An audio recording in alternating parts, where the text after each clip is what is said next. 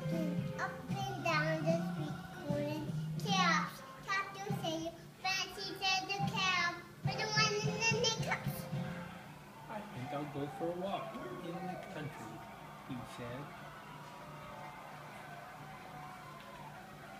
He walked for a long time until Came the big tree. big tree. That's a nice place for a rest, thought he. He got to go to sleep. So he went to sleep. But when he woke up, All the caps were gone. except for Said cat. his checkered cap. He looked to the right, he looked to the left, he looked behind the tree, he looked, and there were no caps. Then he looked, Up. and what do you think he saw?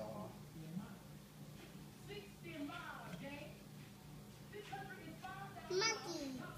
On every branch sat a monkey, and on every monkey was a Brown and the blue and the red cap. every one of them. You monkeys, you! Shaking a finger at them. You give me back my caps! But the monkeys only shook their fingers back at him and said,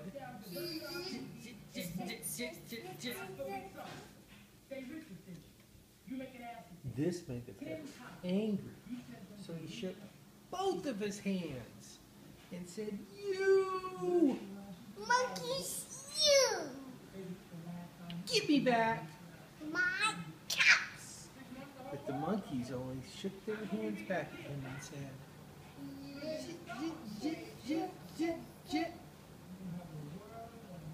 By this time, the peddler was very, very angry.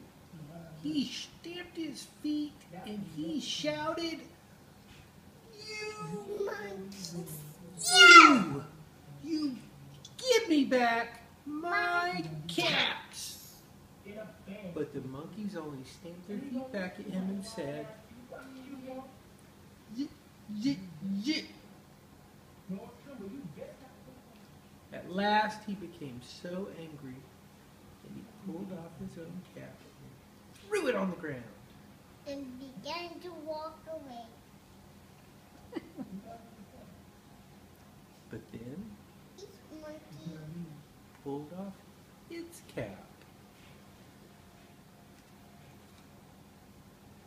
And all the gray caps, and all the brown caps, and all the blue caps and all the white caps came flying down out of the tree. that's right. So the peddler picked up his caps and put them back on his head. First his own, The cap then the gray caps, and then the brown caps and the blue caps and then the red caps on the very top.